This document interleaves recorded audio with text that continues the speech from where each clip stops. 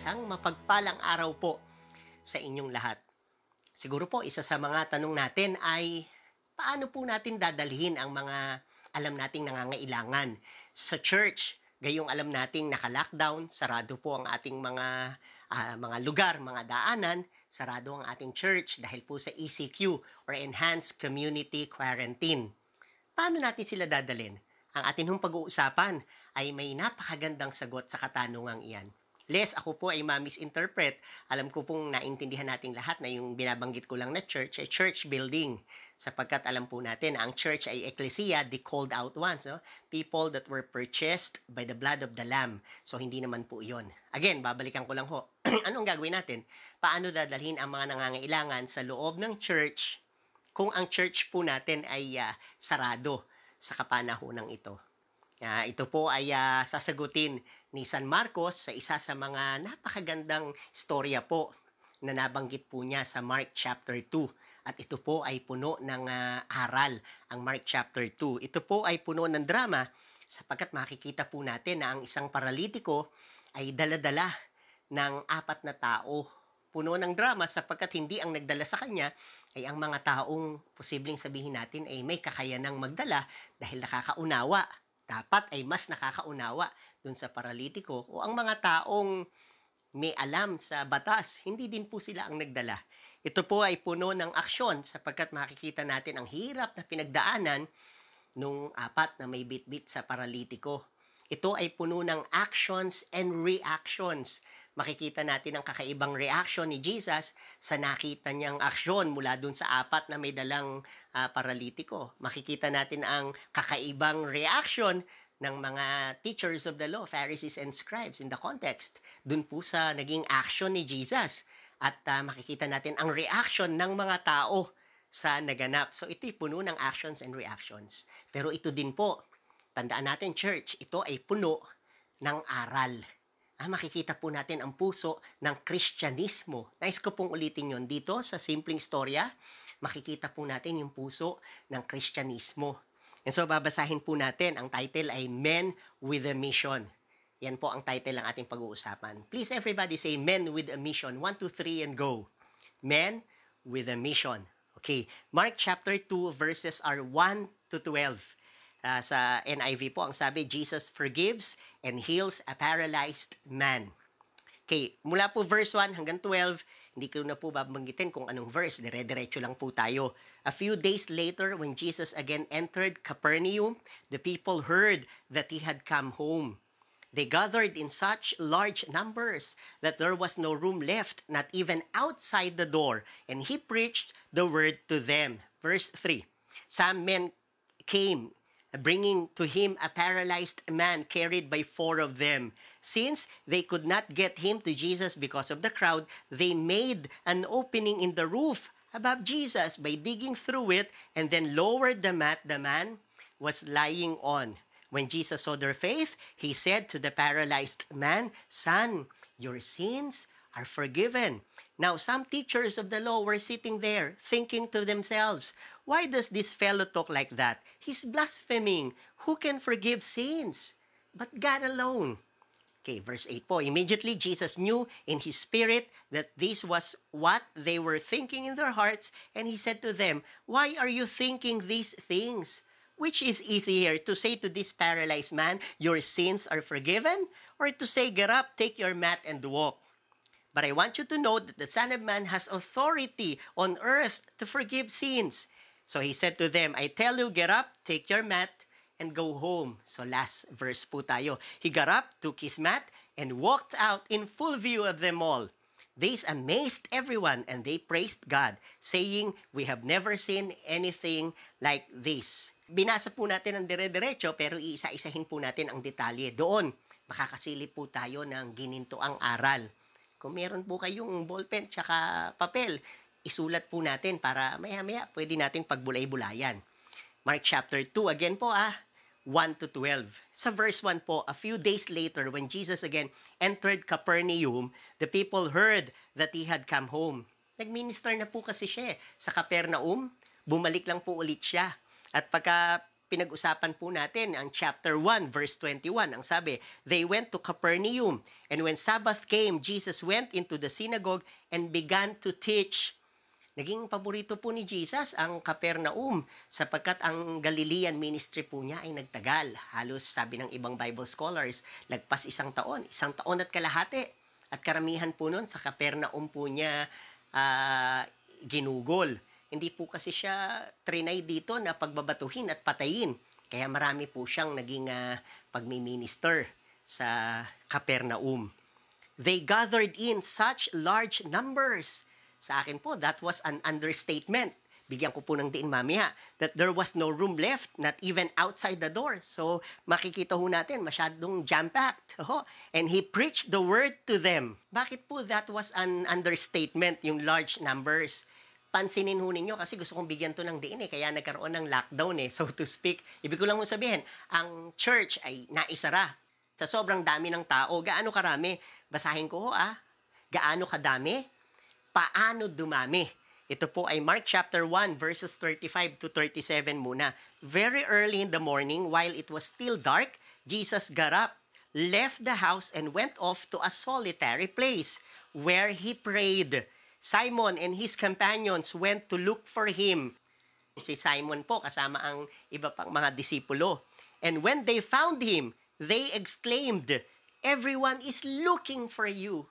Pakisabi nyo nga po yung sentence na yon, everyone is looking for you, go. Iyan. Of course, hindi nyo dapat sinabi yan sa katabi nyo. Mamaya nyo pa ho siya hanapin para utusan. Biro lang po. Pero ito po ay sinabi talaga ng mga disciples kay Jesus. Everyone is looking for you. Why? Why is everyone looking for Jesus? Ito po, Mark 1:22. People were amazed at his teaching. Because he taught them as one who had authority, not as the teachers of the law. Nagkaroon na po ng comparison hinahanap na siya ng mga tao kasi iba ang paraan niya ng pagtuturo. So mas nagandahan, mas nagustuhan ng mga tao kumpara sa mga teachers of the law or scribes o scribas. Mark 1:23 to 26, umpisahan ho natin sa umpisa pa lang, batayan. Ang pundasyon po, nagandahan sa pagtuturo, hindi lang ho yun. Tingnan natin Just then, a man in their synagogue who was possessed by an impure spirit cried out. Verse 25 po, "Be quiet," said Jesus sternly. "Come out of him." The impure spirit shook the man violently and came out of him with a shriek. Napansin niyo na this time, nagpalayas na ng demonyo ang Panginoong Jesus. Ano nangyari sa verse 27? The people were all so amazed. Na-amaze na nga po sa paraan ng pagtuturo, mas na-amaze nung nakita nilang nagpalayas ng demonyo ang Panginoong Jesus. Ano ho resulta niyan? Verse 28, please listen carefully. News about him spread quickly over the whole region of Galilee. So ang entire Galilee po ay talagang napuno na ng balita patungkol sa Panginoong Jesus. But wait, there's more. Pagdating po sa 29 hanggang 34 verses po yan ng Mark chapter 1, Simon's mother-in-law was in bed with a fever, and they immediately told Jesus about her. So he went to her, took her hand, and helped her up. The fever left her, and she began to wait on them. Nagpagaling pa ng may sakit. And then sa verse 32 and 33 and 34, verses 32 to 34, napakapambihira. That evening after sunset, the people brought to Jesus all the sick and demon-possessed. The whole town gathered at the door, and Jesus healed many who had various diseases. He drove out many demons.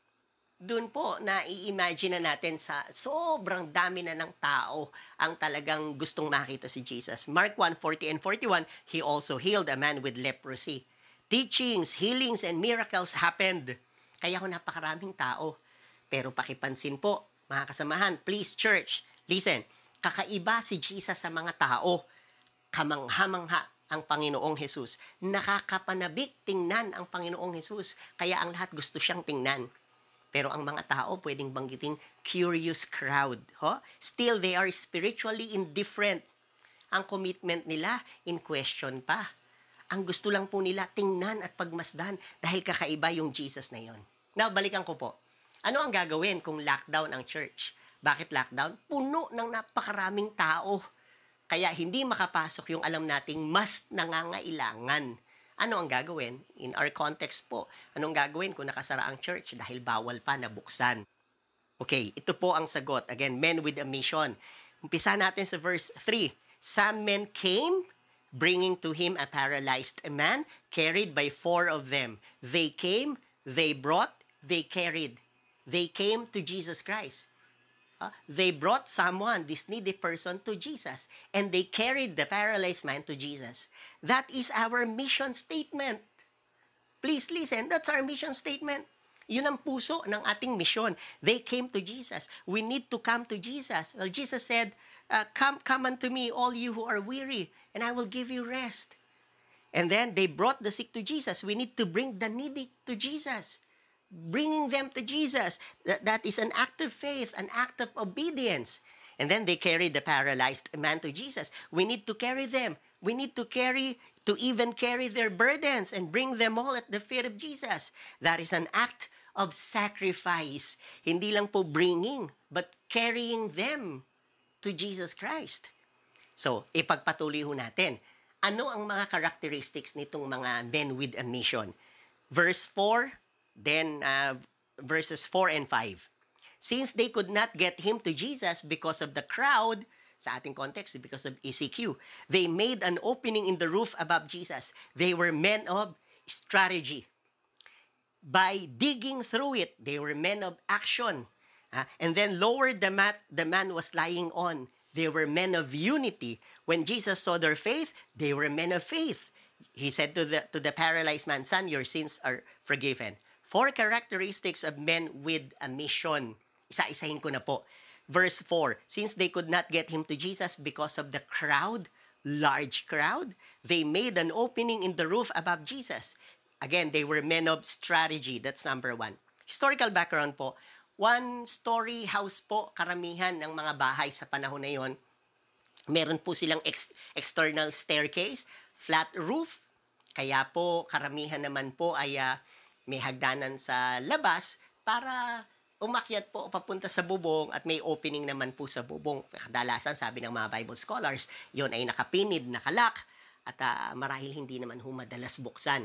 At pagka minsan, ay hindi ho ganun kadali naman na pasukin iyon dahil merong may-ari ng bahay na yon. So ang mga tanong, paano nagpaalam yung 4 na may dala ng paralyzed man? O nagpaalam ba? O gumawa lang sila ng sarili nilang diskarte? Paano inakyat? Paano sila hindi naharang ng mga tao? Dito ho, nahayag na ang mga tao ay talagang wala silang love and care dun sa nangangailangan. Ang priority ho, hindi yung may sakit. Basta sila, gusto nila makita lang si Jesus na nagtuturo. Pero yung 4 hong lalaki na may bit-bit ng paralyzed man, ang paniniwala nila, if there is a will, there is a way. Ulitin ho natin, napaka-basic Pero pag puno ng tao ang lugar ng sambahan, ano ang gagawin? Doon lumabas ang strategy ng 4 na may bit-bit ng paralyzed man. At pansinin nyo, ginawa ang lahat.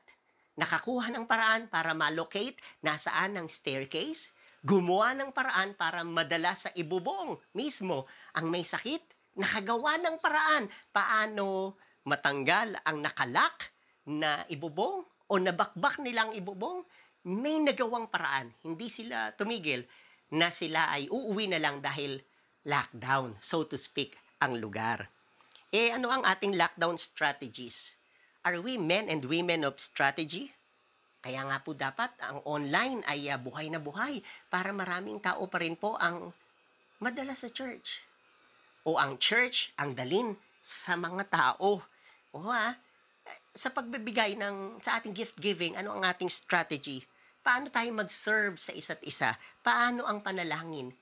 I-contextualize po natin. Dito gagana ang mga strategies ng mga taong totoong may mission Pagpatuloy natin. Una ho, they made an opening in the roof above Jesus. Strategy, by digging through it, they were men of action. Saan kumuha ng materyales?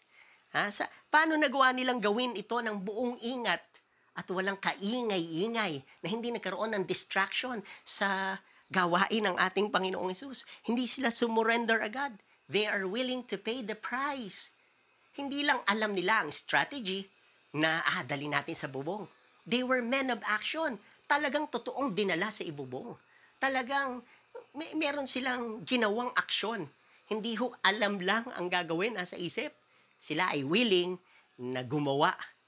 Ipagpatuloy ho natin dahil syempre katanungan ho yan eh. Hindi sapat na alam nating maraming nangangailangan. Hindi sapat na alam natin ang estratehiya paano makarating ang tulong. Kailangan ho, ito ay issue ng hindi lang nalalaman.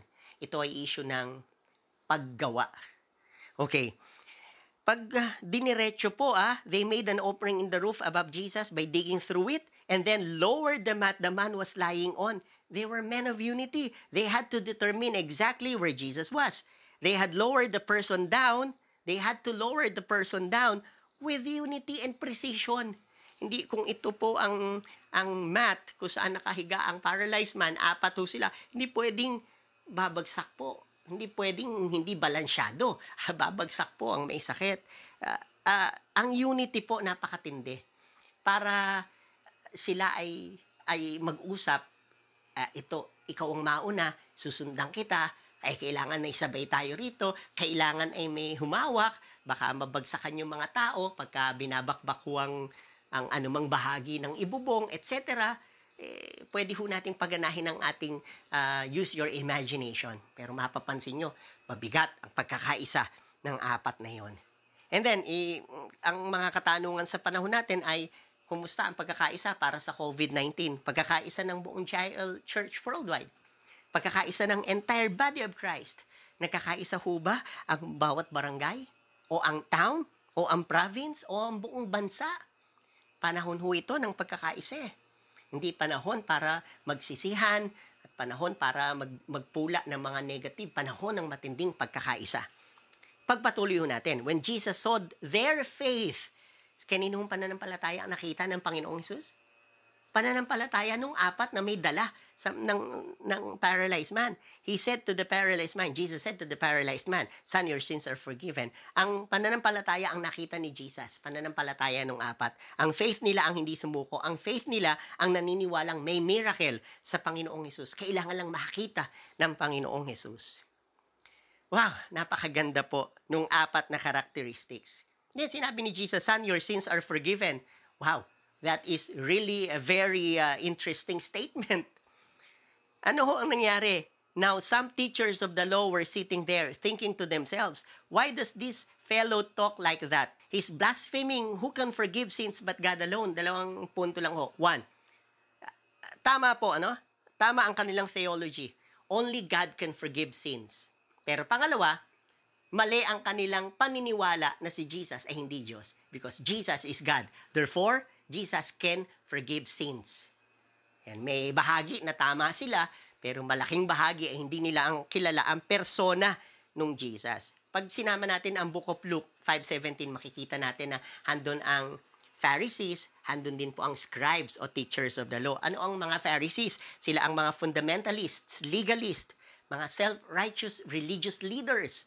Handun ang mga teachers of the law or scribes, scribas, mga theologians, Bible scholars sa kanilang mga kapanahunan.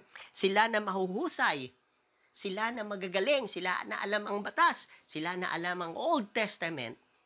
Sila po ang nagbigay ng pinakakakaibang reaksyon. Instead na sila ay pumabor sa ginawa ng Panginoong Hesus sa pagpapagaling at pagpapatawad dun sa isang taong nangangailangan ng tulong, sila po mismo ang nagpula sa persona ng Panginoong Hesus. Na solemn warning po yan na sana hindi yung may kakayanang tumulong, hindi yung may alam pa ang Bible, sila pa ang hindi tutulong. Pero pansinin nyo, verse 8, immediately Jesus knew in His spirit that this was what they, yung scribes and Pharisees, were thinking in their hearts, and He said to them, "Why are you thinking these things? Which is easier to say to this paralyzed man, 'Your sins are forgiven,' or to say, 'Get up, take your mat and walk'? But I want you to know that the Son of Man has authority on earth to forgive sins." So He said to the man, "I tell you, get up, take your mat, and go home." Jesus has already demonstrated His authority over sickness. Di ba? Jesus has already demonstrated His authority over diseases. Jesus has already demonstrated His authority over all kinds of demons. Now, Jesus wants us to understand that He has authority to forgive sins. Napakaliwanag po yan. And this is what Christianity is all about. Ito po, papasok na tayo sa puso ng Kristyanismo. Dalawa. Una po, to bring people to Jesus' healing touch. Holistic healing. Jesus said, get up, pick up your mat and walk. As if to say, go ahead, you are now healed of your malady. John 10:10, let there be kind of life. Life in its abundance. Pinagaling kita na, wika ng Panginoong Hesus. Kagalingan po. Yun ang puso ng Kristyanismo. Pero hindi lang ho doon nagtapos. What is man's greatest need? Ito po, to bring people to Jesus' saving touch. Diazozo, through and through. Salvation from all impending dangers and salvation from eternal damnation. Ephesians 1:7, in Him we have redemption through His blood, the forgiveness of sins, in accordance with the riches of God's grace. Psalm 103:12, as far as the east is from the west, so far has He removed our transgressions from us. Kaligtasan ng kabuuan ng pagkatao. Ito na po ang puso ng Kristyanismo. Ang dalhin ang mga tao po upang mapagaling ng Panginoon. At pangalawa, at bigyan ng buhay na walang hanggan. Very personal po ito sa akin. Alam niyo po ba na ang mga taong papunta ng langit at ang mga taong papunta ng impyerno ay pare-parehas lang? Pare-parehas lang pong makasalanan. Ulitin ko po yan. Lahat po ng mga tao na papunta ng langit at papunta ng impyerno, pare-parehas lang pong makasalanan. Ang tanging pagkakaiba ay ito. Ang mga taong papunta ng langit ay ang mga taong makasalanan, ngunit tinanggap ang alok na biyaya ng kapatawaran ng isang mapagmahal na Diyos. Pero ang pupunta ng impyerno ay ang mga taong tinanggihan ang alok na biyaya ng kapatawaran mula sa ating Panginoong Hesus. Napakamapanganib po. Yan ang tunay na misyon ng Kristyanismo. Dalhin ang mga tao sa kalinga at pagpapagaling ng ating Panginoon. At dalhin ang mga tao sa regalo ng buhay na walang hanggan na nasa Panginoong Hesus. Buhay na ganap at kahanga-hanga at buhay na walang hanggan. Higit po sa, listen please carefully, higit po sa kapayapaan, sa kalakasan, sa ganda ng buhay, ay yung buhay na walang hanggan. Yun po ang plano ng Diyos sa bawat isa sa atin. And remember po, everything must be for the glory of the name of Jesus. As we end, He got up, verse 12, He got up, took His mat, and walked out in full view of them all. And the power was released upon that man. He was healed from his disease. Then, this amazed everyone, and they praised God, saying, we have never seen anything like this. They began to acknowledge the power of God. Everyone praised God. This amazed everyone, and they praised God. And that's our conclusion po. Everything must be for the glory of Jesus. Everything must be for Jesus. Praise the Lord. So, nasagot po ang ating katanungan. Ano ang ating gagawin para dalhin ang mga paralitiko? In our context ay mga nangangailangan sa loob ng church. Kung ang church ay nakasarado, well, ang ibibigay po natin mismo ay ang church sa kanila. Ang mensahe ng pag-ibig ng Panginoon sa bawat isa sa kanila. Marahil sa pagtatapos, ang tanong ko ay tayo po ba ay men and women of strategy, men and women of action, men and women of unity, and men and women of faith? Ang sarap pong sagutin ng apat na yon. At naisip po natin yung sinabi ni Jesus na ano ang mas madaling sabihin o gawin. Ang sabihin sa paralitikong ikay pinatawad sa iyong kasalanan o ang ikaw ay pinagaling sa iyong sakit. Puso ng Kristyanismo, kagalingan, holistic healing. At pangalawa ay buhay na walang hanggan. Ngayon naman po tayo ay mananalangin habang tayo ay nasa presensya ng ating Panginoong Hesus. Panginoon, maraming salamat sapagkat sa punto ng aming buhay, kayo po ang Diyos na hindi nagtatapos na magbigay ng kapahayagan sa bawat isa po sa amin. Sa puntong ito na ang inyong mga anak ay nahihintakutan, marami po sa amin ay hindi lang natatakot, kundi hindi din alam ang aming mga gagawin. Hindi lang po kaming mga Kristiyano, lalo't higit ang aming mga kababayan na ang ilan pa ay hindi nakakakilala sa inyo. Pero Panginoong Hesus, salamat po kayo hindi tumitigil na magpahayag. Ito ang panahon ng kapahayagan ng inyong kapatawaran. Ito ang panahon ng kapahayagan ng inyong kapangyarihang magpagaling. Nakita po ninyo ang sitwasyon sa Mark chapter 2. Lord, hayaan po ninyo na ang lahat ng Kristiyano ay magsilbing yung apat na may bitbit sa lalaking may sakit. At nawa po makita nyo ang aming pananampalataya at pagalingin po ninyo ang aming mga kapitbahay, ang aming mga kababayan na may sakit at may karamdaman. Please, Lord Jesus, release your healing touch upon the needy, upon the sick. Payagan po ninyo na ang inyong malabay na pakpak, ang inyong mayamang biyaya at awa ay maranasan ng bawat isa pong nangangailangan, Panginoon. At please, Lord, hayaan po ninyo na ito ang panahon din upang ang inyong church ay magising at kami pong lahat ay magandang depiction ng church ang aming napag-usapan. Hayaan nyo, Panginoon, na makakuha pa rin kami at makakita ng mga kaparaanan upang magbukas ng iglesia. Katulad nung ginawa nung apat na binuksan ng ibubong, maibigay lang po sa inyo ang may sakit at karamdaman. Iyon po ay symbolical, iyon po ay may spiritual meaning. Payagan niyo po ng bawat isa sa amin ay makakita ng paraan upang ang mga nangangailangan ay mailapit sa inyong mabiyayang harapan. Salamat, Panginoon. And please, Lord, hayaan po ninyo na ang bawat pamilya, dalawin po ninyo ang may sakit, ang may karamdaman, begin to minister, Lord, at hayaan niyo pong makapag-release kayo ng healing touch, ng kapangyarihan, at hayaan po ninyong ang bawat isa ay magpatotoo na kayo ay Diyos na buhay. At ang dulo ng lahat, katulad ng aming napag-usapan, napag-aralan, ang lahat ay mamamangha at sasambahin at pupurihin ang inyong dakilang pangalan. Panginoon, salamat po. Salamat po. At hayaan po ninyong lagi kong ipahayag ang walang hanggang pag-ibig ng Diyos Ama, ang mayamang biyaya ng Diyos Anak, at ang pakikipisan ng Santong Espiritu ay sumaamin ngayon, bukas at magpakailanman. Sa pangalan po ng aming Panginoong Jesus. And everybody say, Amen and Amen.